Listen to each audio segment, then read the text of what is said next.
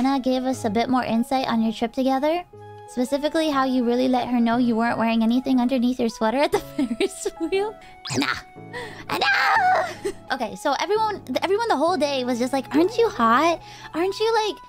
It's really hot out. Aren't you like sweating in that? And I was like, no. I'm not wearing anything underneath. Because it was like hot, but the wind was very breezy and Japan's very windy. So like the wind would just pass right through it. And I was like, oh, I don't need to wear anything underneath this. What? Why would I? So, you know, Anna was basically, when she hugged me, it was basically touching my direct flesh.